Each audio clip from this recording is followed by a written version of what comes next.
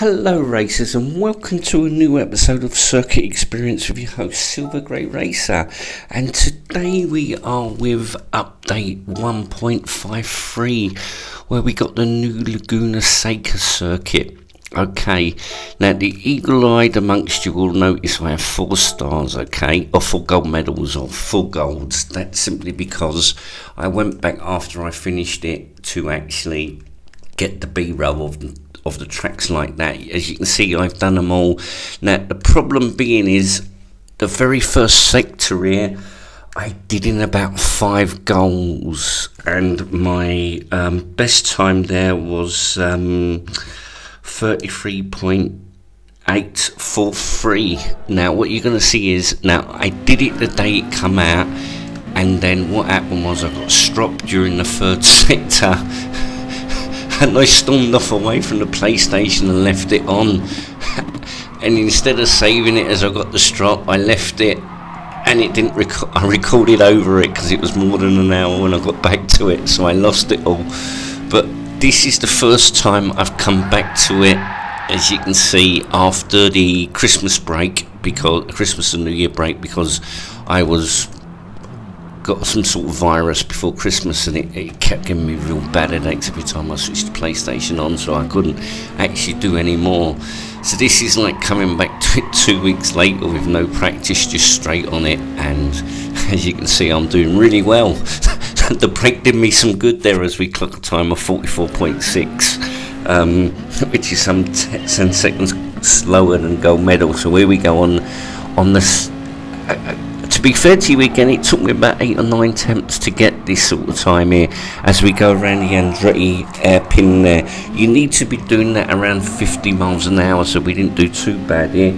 And going into turn 3, we need to be taking a lot less tyre squeal there. But other than that, it wasn't too bad. I think we need to get into the angle first and then follow the curve through. That was wrong with that turn there. As you can see, we're coming up on gold now. And as you can see, that's a new record of 33.432. So that was almost, it was over 4 attempts quicker than my previous best gold. So that's not something, that's better. I still feel I can get under 32 there, to be honest with you. I still think there's a bit of room there. So I think I've got about 4 attempts to get out of that as we come on to sector 2 here. Again, this is the first lap, but first go of the night. Again, this is the 2nd sector, so I lost the original footage, so I thought I'd go back and show you how good I am at it again. I noticed the way they leave the grooves in the gravel there, and that tree stump points you to the road to nowhere there as we come off again. Please don't spin me again, please don't. There we go. Yeah, up in the 3rd gear early because I feel that's the easiest way to control these cars sometimes, and I take that corner amazingly well again. You have to laugh, don't you? Or you cry. So as we go up the finishing, so as you can see, I actually think when you look at it, when you look at the gold medal at 30 and that time at 50, I really do think you could have got gold medals after that. If you can go around there in 25 seconds if you're good. So we do it again now. As you go a little wide there, but it doesn't put me off too much, and that's why I went wide there. Again, you should be taking that in 4th gear, that turning. So that shows you how poor I am there. Now I do get that turning mixed up with this turning up here. For those last 2 turns gets mixed up, I don't know.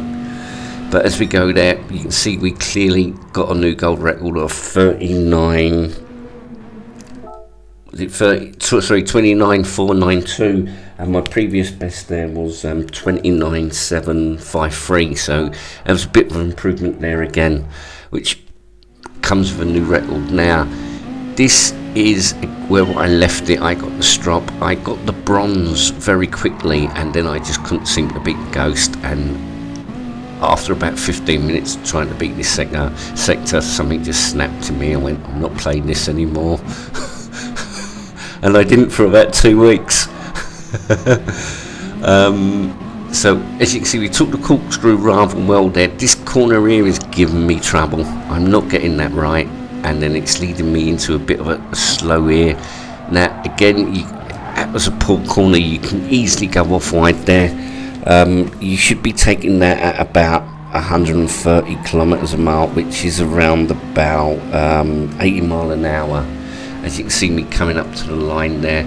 So there you go, that's the actual very next record after the bronze. That's the very next race after the bronze, because I do it sector 1, sector 2, sector 3, and then the complete lap. So because I only got the bronze there, that's why the silver was the new record. So after a few more attempts now, to be honest with you, it's more like 40 attempts now, I put this sector together. It's still not as good around the corkscrew there. Around here still gives me a bit of a problem, but I'm expecting that. That's a lot better. A bit slower, but a lot better. Now you need to brake around where the curbstone starts there to get me right there, so you can get slingshot around here and just power away without. Now normally I wiggle there a little bit coming out that corner, but that was a lot better. As you can see there, that gives me the new gold of 44,691. So that obviously you can see there with the points and the prizes there, that was my first time of beating the gold. Now I did feel that I could do better than that, so I went again. This is just like icing on the cake for me at the moment, to be honest. You see, took it in 4th gear, went around there a lot better. Now you need to brake around that white line there, as they say on the circuit experience video. You need to brake there. Now turned a little bit too much, they need to swing to the left more, a little bit more, and come around it. Now this is the corner again, real trouble with, so this is one of the weak points around this last sector here. Again you can see the ghost coming in there, so we take that a lot better as we come up to the final bend here. I still think, I mean, to be honest with you, I still think there's 3 or 4 attempts to come off that sector 2, to be honest. Yeah, as you can see, that's 44,654. I think I can get that down to 44 dead. I think that's what my aim there for is 44 dead on that sector. I think it's a realistic target here. As you can see now, this is the first time I've ever gone around the lap, because there's no time set there. So this is the first lap. Nah. Yeah, not particularly glorious around the Andretti hairpin there. Now you need to swing out wide, and just not. I would argue that if you don't want to clip that curb, because if you go over it, you do it the gravel, and it does swing you violently around there. So if you want to stay off the curb, do so. And you brake around the second marker bolt there, and that's a lot better now. Go a little wide there, but not too bad there. Now again you need to brake around the 2 marker bolt there. Again you can take that in 4th gear. I'm a bit slow there, but you can definitely take that in 4th gear. That brake at that white line, that gives you enough time now to get the car settled to go into the corkscrew. Now I took that a little wider, could have been a bit narrower, but swung out to the left at the end of it. Now I took this in 4th gear, so I'm a lot better there. As you brake around the start of the curbstones, drop down to 3rd and swing around there. Be careful not to run right there, and just take this final turn here. I dropped down to 1 there. I don't know if it's really necessary, or if you can stay in 2nd gear there. I tried to stay in 2nd gear. And there you go, and now that's my first bronze, the 127.209. That's not too bad. Now to be honest with you, again, this is a couple of goes later, as the ghost will leave now as we come up to the Andretti hairpin. I'm still not taking that at the right angle, so it does leave me problems here. But I think I do go that little bit slow around there. I feel I could have gone a bit faster there. And again, that's not too bad. That's less tyre squeal. Could have got a better exit there. But again, it's Laguna Seca is going to be one of those 800, 900 mile circuits that you have to do before you can actually stay on the circuit for any length of time. I find with Laguna Seca, it's not how fast you go around it, it's how many times you come off of it. You know, it's an easy track to come off and lose 5-10 seconds on. So it's about consistency rather than speed at the moment. I'm just don't know the track well enough. I can't even visualize it at the moment with my eyes closed, which isn't a good sign.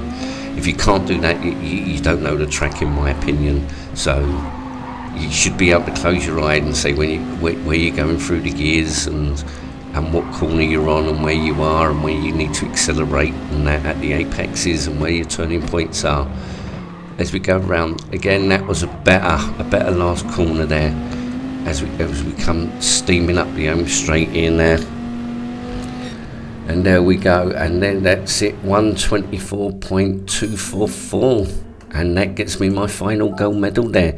Now, to be fair, that was about 30 times there. So Laguna Seca isn't an easy track for me at the moment, so there's got to be plenty more practice there. As you can see now, we do get the free gift of the car. Oh no, we do the gold medal gloat first. Sorry, here's the gold medal gloat. Yeah, look at that. Okay, as we come out of it now. You can never have enough gloating sometimes, can you? Especially against the computer. There you go, and that's the original free car for all the golds achieved.